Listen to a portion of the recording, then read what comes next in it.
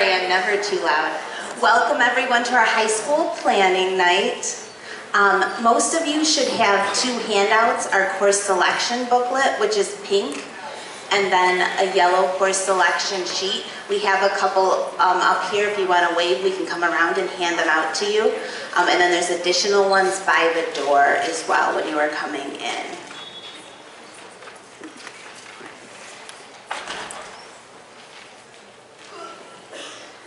So I don't think we'll be too long this evening, but our agenda is up here on the board.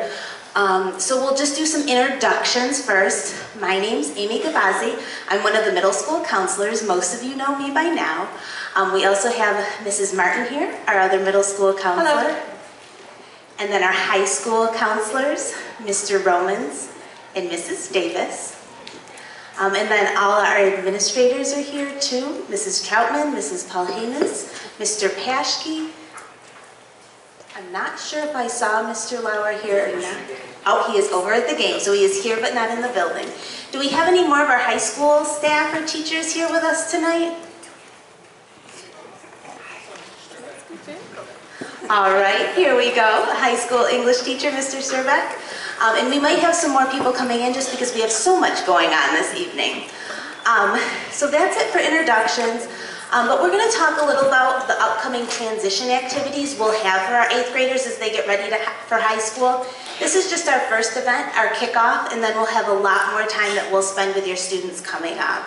We'll also talk about graduation requirements and diploma types, and planning for the future, creating a flexible 4-year plan, our course selection sheet, which you're holding, P-TECH and other high school opportunities, and then we'll have some time for questions to the whole group, and then we'll also be around after for a couple minutes if you have more specific questions for your student.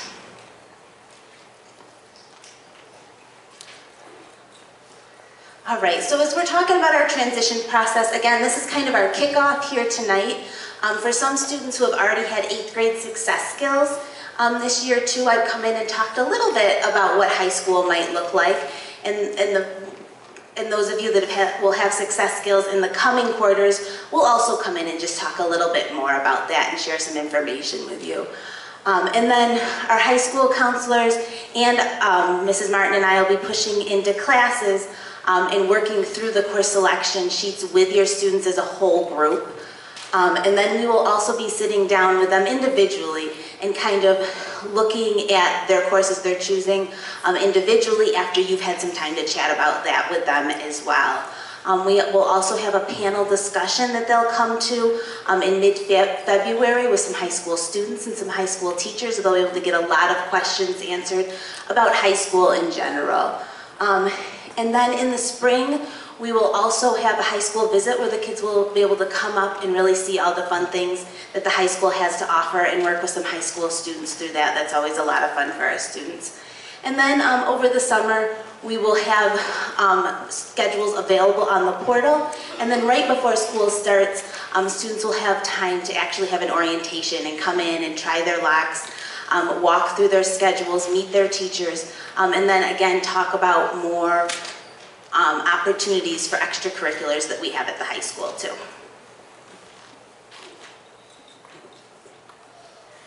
All right, so if we're kind of jumping in, up here on the board we have some of our high school courses that are offered, but I'm actually going to click it to the next slide if you'd like, Mrs. Martin, and then you could talk a little bit about that. I feel like this is a little more user-friendly version. Yeah, this one's a little confusing. I guess one thing just to kind of point out before we click on to the next one, there are lots of different things to look for, and not to throw too much at you at once and overwhelm you, but what we're going to focus on in the next slide is really just the left part. All the stuff on the right part, that's why we have these wonderful people here. They will be able to help your students with that, figure out what kind of diploma they're going for, if they're going to get any special endorsements like honors. So that's something that they will work very closely with your student for, and I don't want you to worry too much about that. It's a lot to take in. So we're going to really focus on this. What we're going to have each student do is they're going to graduate, and we need them to have at least 22 credits when they graduate. So a student earns a credit by taking a course, completing it, and their overall average, their final average has to be passing. If they don't pass that course, they will have to take it over again. Okay? And the state does have us taking, certain classes for each subject. So for English, they will have to take 4 classes, so 4 units. Social studies is the same, 4 units. Mathematics, 3. That can kind of look different. Honestly, we have a bunch of different math courses that students can take. They can take algebra over a 2-year sequence. So it really just depends on how your student is going to do in math. If it's their strong suit, maybe they don't need that. Maybe they can do it in a year. Science, they do need 3 units. So 1 has to be life science, 1 has to be physical science. Then we move on to a second language. So we offer French and Spanish. Okay, and then a lot of the kids will come up already with that 1 credit because they took it in 7th and 8th grade. So if your student really likes their language that they're taking, they can continue that on, and they can take that, and Mrs. Gavazzi will kind of talk about that in one of the next slides, but if you're going for a different regions, we're just talking about main regions here, then you'll have to get into that second language and take 3 credits. So art or music, 1 unit, so if your student takes chorus, orchestra, band, that's going to count, okay? They can also do something if they're not in any kind of music ensemble. They can do studio and art, that's an option. So this is a little bit different than what just the state says. We have a computer requirement, so they have to earn a half a credit taking computers here. And then we also have a health requirement, which is another half a credit. And then each year, every student has to take physical education, and that will count as a half credit, so that'll accumulate to 4 credits when all is said and done when they're a senior. So to make sure that each student is, being active and taking as much as they can and learning as much as they can, we want them to take at least 6 full credits each year. That's kind of the gist of it. Again, this is just for a Regents diploma. There are lots of other options, but we're just kind of covering that one at this point. Now Mrs. Gavazzi is going to, this awful looking thing up here, is going to kind of get into the other requirement that is going to happen for graduation, which are Regents exams requirements. And so we'll kind of go over that, and I think the next one is a little bit easier to read. So we're going to just kind of forward to that one. Absolutely, and if you want to look at any of this more closely, there is going to be, I'm going to share the presentation with all of you the same way we shared the reminder about tonight, and those links will be active in there at the end, so you can click on that for more information too. But a big difference between middle school and high school is that students also need to take and pass Regents exams. So just like all the courses that Mrs. Martin described, your student's going to pass those classes and get credits for them. But they also have to take several Regents exams and pass those.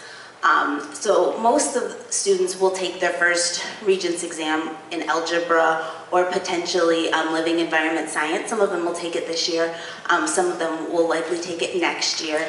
But they will have to pass those tests in addition to the classes. So you can see up here for the Regents diploma, the regular Regents diploma, students need to pass an English, math, science, and social studies exam. They do need to pass another exam. Most of our students get that exam by passing another social studies exam, but there are some other pathways to that. Those are listed up there. Next year, for the first time, we are going to have an arts pathway that students can take some extra art or music classes in and get a sequence in that, and then create a portfolio for that. So we'll have a little bit more about that later, but your students probably have heard quite a bit about that if they've taken art. If they're switching to art starting in 2 weeks, they'll hear a little bit more about that then. And then we also will have a few different special endorsements for mastery if your student does very well in an area. These aren't necessarily things that we really plan for, but we look and see how they do on their exams and whether they earn those or not. All right, so most of what we talked about now was getting a Regents diploma. Students who really do well in school, especially in the math and science area, may try to work for their advanced Regents diploma. So there's a couple different pieces of this. they will have to get potentially 2 more years of Spanish or French to get that advanced Regents diploma. However, some students have a really high interest area in another area, so they're not as interested in, pursuing that language, but they really love art, music, or career in tech. And so they're able to get their advanced Regents by getting a 5-unit sequence in one of those areas. Now that is 5 courses in 4 years. So if a student is going that direction, we really want to make sure they enjoy it and it's something they're passionate about, because they're going to take a lot of it. So our students that end up going that route love those things, and it makes sense for them, and it gives them some really great opportunities to take those subjects a little bit deeper. And then there's some other pathways where they will get some more, they'll pass some more Regents exams and take some more classes. Most of those classes are mostly in science or math traditionally, and again, they'll have to pass those Regents exams too. All right, now I told you that we had a little more information about our arts pathway, so I'm going to let Mr. Romans talk just a little bit about that. Test, test. Oh, yes. All right, so you heard Mrs. Gavazzi talk about pathways. Essentially, like she said, you can take a pathway to replace one of the social studies exams. Keep in mind that in high school, you do have to take 2 years of global studies, 1 year of US history, and both of those courses do end in Regents exams. So even though you might take a pathway towards graduation, you're essentially on pace to challenge those Regents exams anyways. The arts assessment pathway is a way that if you, let's say, fail one of those exams, you can still graduate by completing the individual arts assessment pathway. To do this, you have to take 3 credits in art, do the portfolio, you'll meet with your teacher quite often as a check-in. You do have to commit to this. I think we're trying to get people to commit in 9th or 10th grade. We're really only recommending this if you are beyond interested in art. It's really only going to be useful for you if you really do enjoy art. So just keep that in mind. I know it seems like a nice alternative and route, and if you should fail a Regents exam, it's great to have it, but it really is for people who are interested. If you are, just make sure that you let Mrs. Gavazzi know when you are creating your course selection for high school, and then when Mrs. Davis and I meet with you every year, we'll make sure that you are on that pathway to get that approved towards graduation, if that makes sense. Don't worry, graduation requirements are confusing even for us sometimes. That's exactly what I was going to say. So we just gave you a whole lot of information, but the point of tonight's meeting is to give you a little bit of that information and an overview, but also get you and your student to kind of start looking towards the future and thinking about the kind of things, not just what classes you're going to take or what the requirements are, but some of those bigger choices they have along the way, and some things to kind of think about are, when you're talking to your student, what are your strengths and weaknesses? So what are classes and things that you're really good at? What are some things you struggle in? Because as we're choosing classes and we're planning for year to year, we can make sure you're in classes where maybe you get a little extra support in some of those areas, or maybe you take an advanced class where you want to. What are your priorities? High school is such a great time to do all kinds of things. So take challenging classes.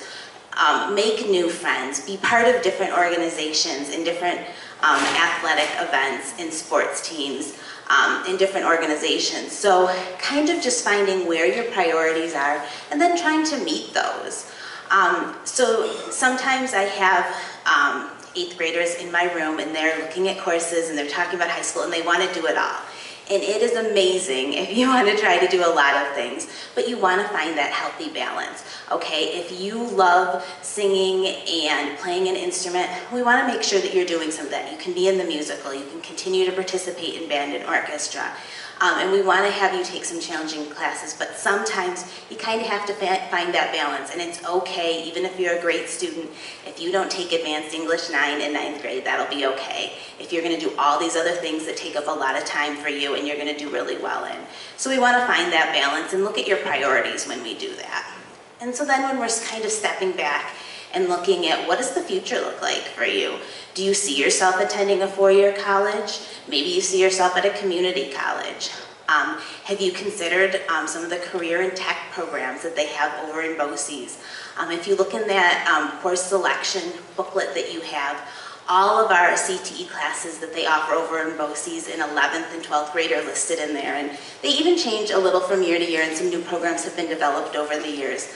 But that's a great way to walk out of high school knowing a trade, really having a career path in mind, or having some really great skills. So maybe that's something you want to consider. What information have you gathered in middle school? What do you know about yourself? What seems really interesting to you? You know, you take a lot of classes, you do a lot of different activities. What did you really like? What do you want to do more of? What have you had enough of and you want to focus on other areas? And then our high school has a ton of opportunities for students to get college credits. You know, so they can take classes for JCC, they can take AP classes, so AP stands for Advanced Placement, and that's where you take a college level class here in our high school, and then you take a test at the end. If you score high enough, you could potentially get college credit for that. We have JCC, Jamestown Community College classes taught right here in our school. You can get college credit for that.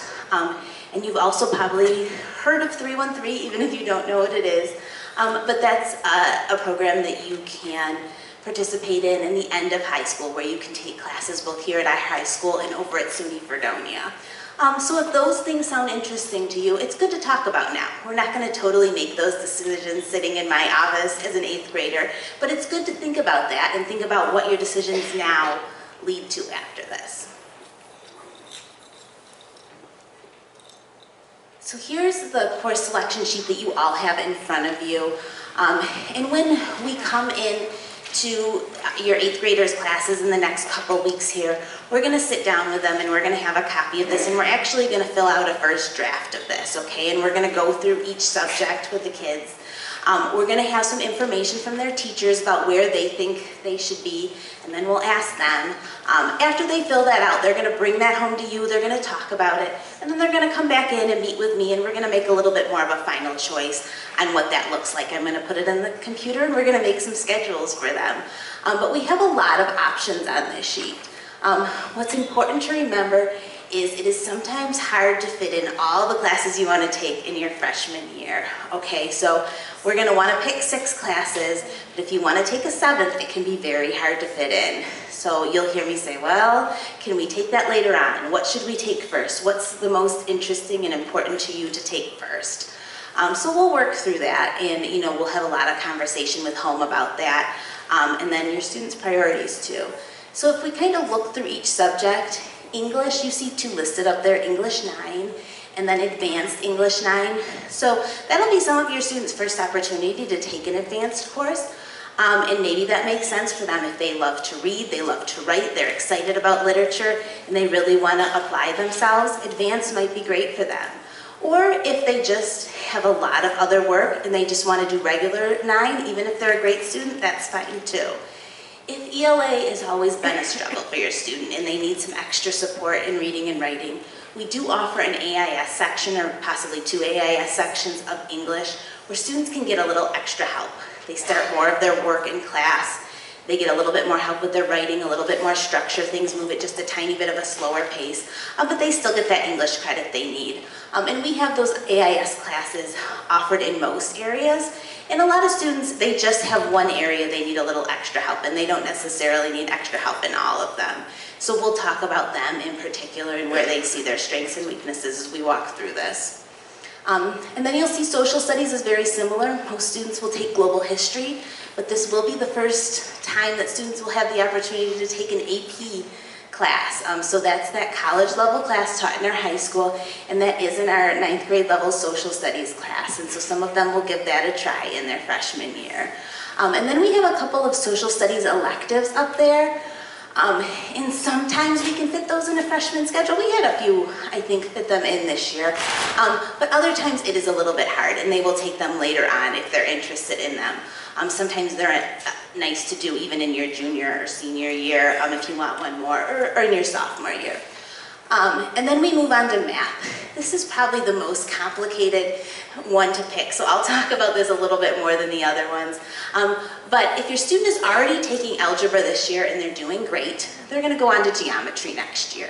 They'll take their algebra regents at the end of the year and then move on. The rest of our students are going to take algebra in some form, but we have several forms of algebra in our high school. So we have Algebra A1, which will take algebra and stretch it out over 2 years. So that's for our students who really feel like they struggle in math and they really want to have those basics moving on through high school. And then they'll take Algebra A1 and A2. They'll get 2 credits in math and move on from there.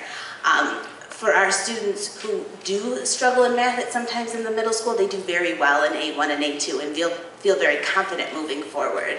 And then if they're feeling okay in math, they'll stay in a similar situation like they are this year in math. So they'll go to Algebra E, which is 80 minutes one day and 40 minutes the next. So very similar to the structure they have this year. But that extra 40 minutes, like this year, gives them just a little bit more time to go a little bit slower through some of those tough topics. Other students who feel pretty confident in math and are doing well will go into Algebra R. And then we do have a block schedule at the high school. So we will talk a little bit more about what that looks like for your kids when we push into the classes. So they'll just have math every other day for 80 minutes if they want to go into that Algebra R. And then moving on to science, if they're in living environment this year, they'll go into physical setting earth science next year. If they're in science 8, they'll go on into living environment or biology. If science is something they really struggle in, we have had an AIS science, bioscience. It's a possibility for some of our students as well. And then we look towards world language. So if this year is your first year of Spanish and you didn't take it as a 7th grader, you'll go on to Spanish 1 next year. You'll get that 1 high school credit that you need to graduate with your Regents diploma after that. If this is your 2nd year of Spanish or French, you'll move on to Spanish or French 2. As long as you pass that exam at the end of the year and get the credit you need, you'll get 1 credit this year and then you can move on and get another one next year. Now, if you want to be done with that and focus on some other areas and get your Regents diploma, you can do that too. Or if one of those 5-unit sequences made sense to you, then you might go take a class in that area. And then we have our art studio. If that art pathway is something you want to do, you'll want to take Studio 1 starting next year. Now, you only need 1 art or music to graduate, so if those are not your things, I really recommend you take it in your freshman year, and then you can decide, okay, this is all I want to do and I want to be done. However, you might also decide, ooh, I really like this and I want to take a whole lot more. And so that's great to either get that out of the way or take a lot more of it. And then music, we have some very similar offerings to what we have at the middle school. The Music in Our Lives class is a general music class that can get you your music or art credit, but it doesn't really lead on to another class.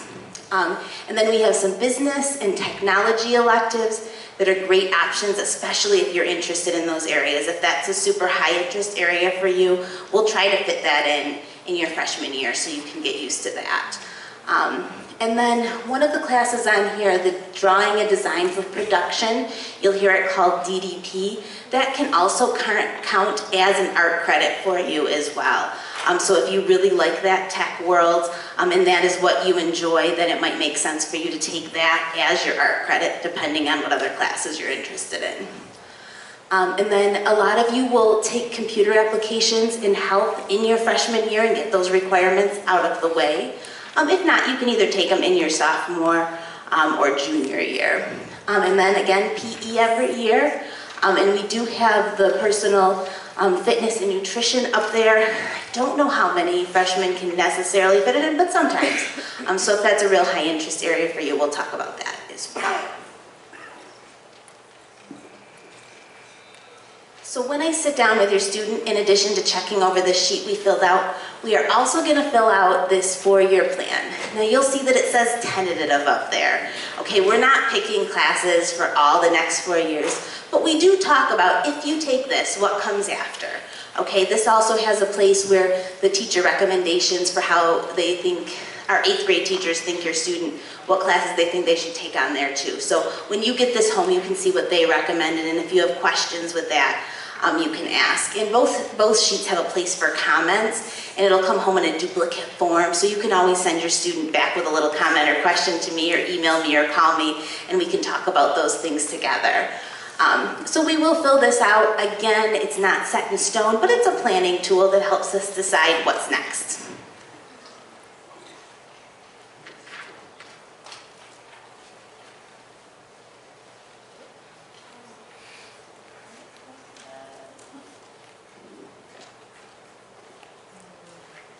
Okay, so what is P-TECH? P-TECH stands for Pathways in Technology, Early College High School. It is a program that's located right down the street in Dunkirk. And it's a program that really kind of, if your student has a big interest in science, technology, manufacturing, that's something they're going to want to think about. So unlike when Mrs. Gavazzi talked about your student thinking about a pathway other than the traditional pathway, this is sort of a different story. So the students start right in 9th grade. So they sort of have to make that decision sooner rather than later. And it's a big decision because the student doesn't come here for school. They actually go to the campus in Dunkirk and they spend their entire day there. And it's a different kind of learning environment. It's very hands-on. They do things in the community. They work with some of the manufacturing businesses in the community. They go there, they shadow, they do some internships. And the coursework is really centered around that. They do also earn a Regents Diploma. It usually takes 4 to 6 years, depends. If they're really fast, they can get it done in 4, but most do take 6. So they'll end up with that Regents Diploma, and they'll also end up with an associate's degree from JCC. So again, if your student has any interest in that, I would recommend they really quickly talk to Mrs. Gavazzi and let her know. We do have a ton of information. If you go on the website, you can even see videos. They show some of the videos, some of the manufacturing businesses that they visit and that they work with. So there's a lot more information out there. On the shelf out there, I think it was on the lower shelf, there were some of the handouts. I think looked something like this. On the back of the one, there is a QR code. You can scan that and it'll bring you right to the website for more information. So if you're wondering, will my student be a good fit for this program? You might want to kind of have them look through some of these questions and see if it's a good fit, so that they have that real interest in real-world applications for math and science. Are they respectful? Can they communicate with others? Because again, they're going to be working right inside those businesses, going and visiting with them, working with students from a whole bunch of other districts. Do they have the ability to problem solve and research? Does the idea of a non-traditional classroom seem appealing? So not sitting there looking at a book. It is hands-on. They're working with machinery, all kinds of different things. So it is a hands-on approach, project-based learning. And the college portion of it too. So don't forget, they will end up with that associate's degree from JCC. So that's also something to consider. So just to kind of wrap that up, if you do, again, have any interest in this or any more questions, definitely contact Mrs. Gavazzi right away, because it is something that they kind of need to make a decision on, because they're going to start it right in 9th grade. So they do offer 3 programs. The 3 programs, I think, were on the last slide, but it's welding, and then they have mechanical technology, that's working with CAD, and then they also have a new one, which is mechanotronics, which has to do with, I think, robotics, hydraulics, things like that. So that's a new program.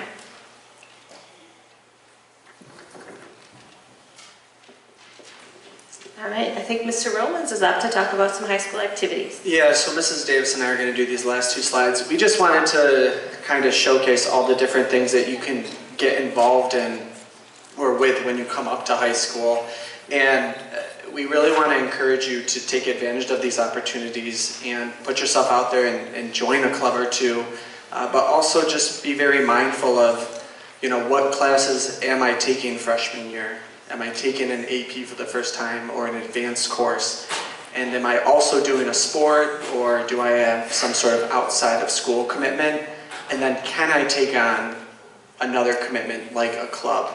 I think what you'll find with these clubs at the high school is they all have varying levels of commitment, and what's nice too is that for a lot of them you don't have to go to every meeting, so it's kind of a nice way to dip your toes in the pool per se and just kind of experience a bunch of different things that we have to offer. When you come up to high school, these will be advertised like crazy, and you can show up. You'll meet a lot of people who enjoy the same things that you like. You'll make some new friends, maybe even in different grades, which will be really cool. So we just wanted to showcase that stuff. And then Mrs. Davis is going to give you a brief overview. Hi everyone, this is an outline of just kind of like a timeline of things to be thinking about and prioritizing throughout high school. Mr. Romans and I will meet with our students at minimum once a year, and we kind of check in on a lot of this. We talk about your courses, your graduation plan, how many credits you have, so we always have time with you guys, and obviously a big part of our job is keeping you on this timeline as it's relevant to you. Just a couple things, especially to focus on for 9th grade. One of the first things up there is about an activities resume. That's something that we encourage that every student do and keep track of regardless of your plans after high school. It's really helpful for students that go to college because all of that information needs to be typically entered into a college application, but it's also helpful to build just a resume that you can use in the world of work or elsewhere if you're not a college bound student. Basically, an activities resume is just like a list of activities you're involved in high school, maybe some honors or challenging classes that you've taken, hobbies, part-time jobs, internships, anything like that, awards. And when you start keeping track in 9th grade, it's just a lot easier to remember and maintain than trying to remember in the fall of your senior year what happened for the last 3 years. So that's something I want to highlight. Of course, we will meet with students every year. This has been said a couple times, but we definitely encourage students to take a challenging course load, but a balanced challenging course load. Prioritize what's important to you.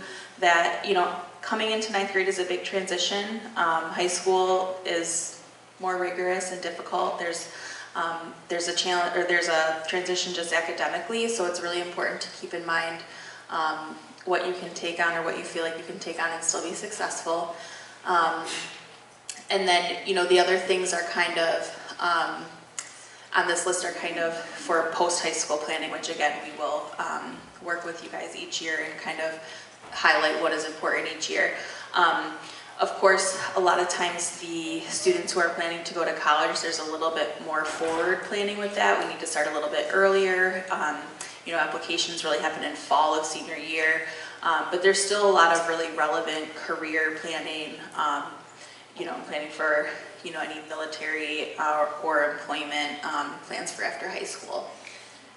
So I think that about does it. Does anyone have any questions about this, or I think questions is the next. Yeah. Does anyone have any questions, or did you want to wrap up anything? Yeah, no, we can go ahead if anyone has questions they need or they want the whole group to hear. If not, we will be around for a little while after. But if you have any questions, go ahead, raise your hand, and I can help you out.